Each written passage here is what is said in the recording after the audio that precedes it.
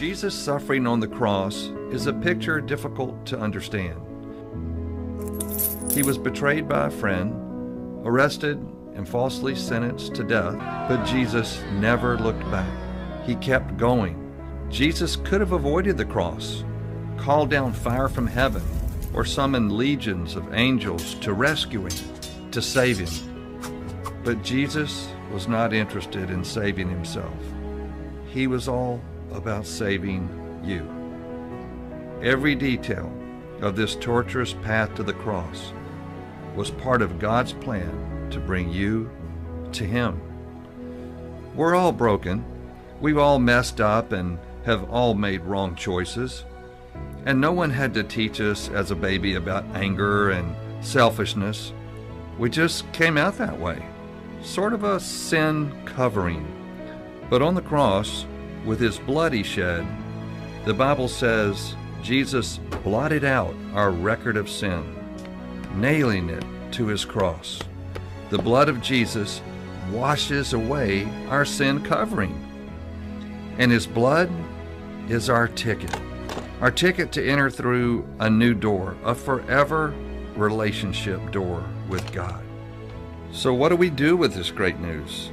The Bible says if you confess with your mouth that Jesus is Lord and believe in your heart that God raised Him from the dead, you will be saved. You see, it's not enough to believe in Jesus with just your head. You must believe with your heart. Now, there's just one person alone at the foot of the cross. It is you. What will you say to Jesus? Say, "Thank you, Jesus, for shedding your blood for me. I'm giving you my heart today, Jesus.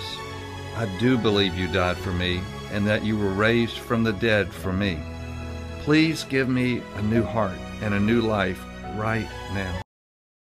Jason Blood Church coming to you today. God bless each and every one of you. Pay attention to the salvation message at the beginning. Jesus Christ, He died on a cross 2,000 years ago, so our sins can be forgiven past, present, future when we don't deserve it by the blood atonement available to all in the church age before the rapture of the church, which ends the church age. So what's that mean? 1 Corinthians 15, 1-4, he died, He buried, and rose from dead, and the blood He shed washes away past, present, future sins. You have to believe with your heart. Romans chapter 10, verses 9 and 10.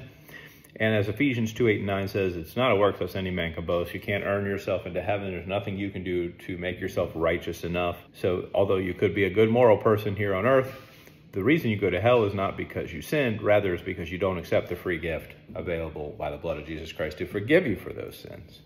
Let's jump into the message today. I'm going to talk about that there is a definite period of time that will happen. I don't know how long it will be, but it will be a period of time. There will be a small, it could be small, could be longer. Just ask some questions, think out loud, talk out loud once we show the verse. I'm taking a look at 1 Thessalonians chapter 4. This is the rapture verse. Verse 16, we're going to see how the Lord comes out. First of all, the Lord Himself descends from heaven with a shout in verse 16. And then the second thing you see is with the voice of Michael the archangel. So there is number 2. And with the third thing He comes is the trump of God.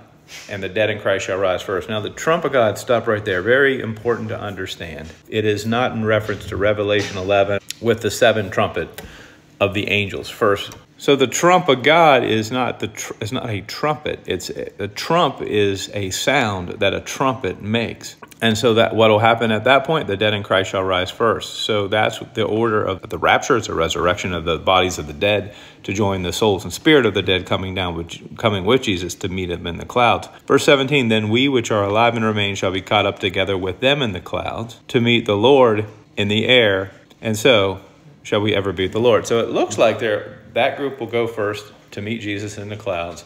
And then there'll be some period of time. So looking at 1 Thessalonians chapter 4, we saw a definite order to things. We saw in verse 16, the Lord Himself comes out with a shout. The voice of the archangel, the second part, and the third part with the trump of God. Now, if we go to 1 Corinthians 15, 53 to the end of the chapter, we're going to see more about that as well. If we go to Revelation 11, verse 15 of Revelation 11, and the 7th angel sounded, and there were great voices in heaven saying, the kingdoms of the world are become the kingdoms of our Lord and His Christ, and he shall reign forever and ever. So that's at the end of the tribulation, when that seventh trump is blown. The rapture happens before the tribulation begins, and it's a trump voice. A trump is the noise that a trumpet would make, but this is coming from God, so it's distinct. Let's go to 1 Corinthians 15, see a little bit more in that rapture passages there that talks about that noise. And again, I think that's interesting to talk out loud about the gap when that first group resurrects, and then the dead in Christ is that first group, but then there's those alive and remain. If that's us, will that be 30 seconds? Will it be 30 minutes? Will it be 30 minutes of silence in heaven? I'm not saying it will be. It's an interesting thought. Could there be like an hour? So imagine what you would do for an hour if you knew you got a warning shot that day. You saw the trump, you heard the trumpet blast. There's probably an earthquake as the bodies come out. Now you know you're next. What do you do for the next whatever period of time it is? It's just something interesting to think about.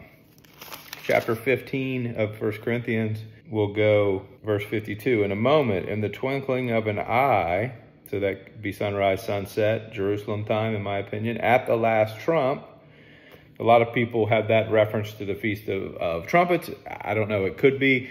It doesn't mean it is. It could be just the last trump that is blown out of a sequence of trumps before the rapture. So not really sure.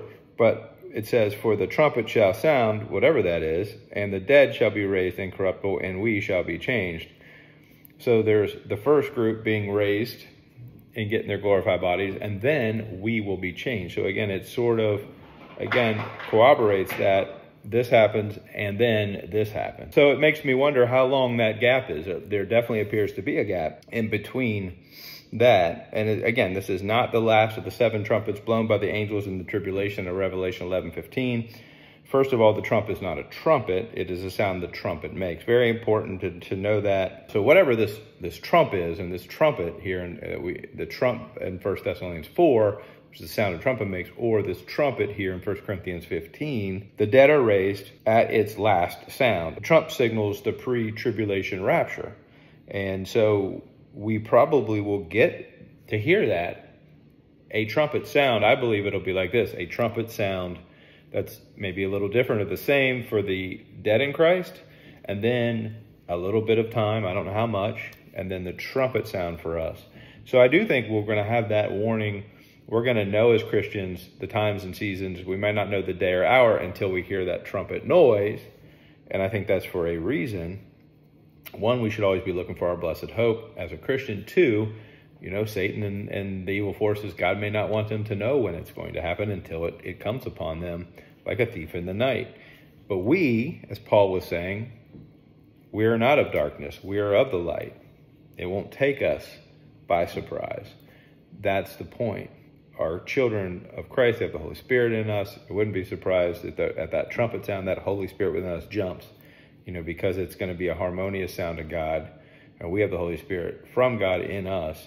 Let's go to 2 Corinthians chapter 5. And it says, verse 8, we are confident, I say, and willing rather to be absent from the body and to be present with the Lord. That should be our state. When I talk about our blessed hope, that's how you should feel. You'd rather be with God than in our present state. But the Lord will determine when we die, when we go. Verse 9, wherefore we labor that whether present or absent, we may be acceptable of him. Verse 10, for we must all appear before the judgment seat of Christ, that everyone may receive the things done in his body according to that he hath done, whether it be good or bad. And we're to fear the Lord, of course, amen. Verse 17, we are a new creature down there. Therefore, if any man be in Christ, he is a new creature. Old things are passed away. Behold, all things are become new. Every aspect of our Christian life has changed. Yes, we're the same height. We look the same, things of that nature, physically speaking. But now we have this new nature. We're a new creature. Part of the body of Christ. We've been changed internally. And it's something we should do in these last times, is to realize we need to fear God, walk with God, and avoid sin, and be an example to those around us.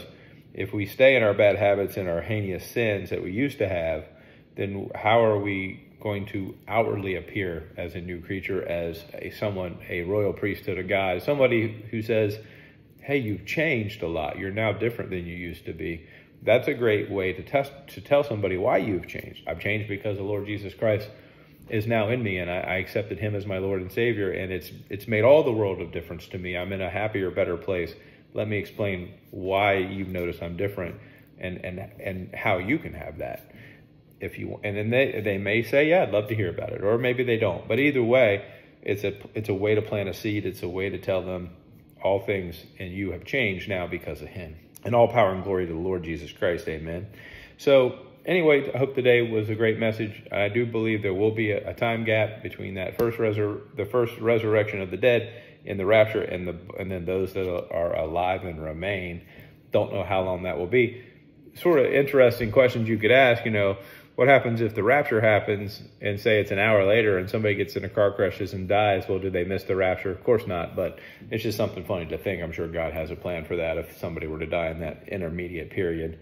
You just get raptured right away. You get your new body right away if that would happen. But anyway, these are questions and thoughts that, I have is, we're always looking for a blessed hope, but we're always looking to serve the Lord as well. Leave your prayer request below if you need them.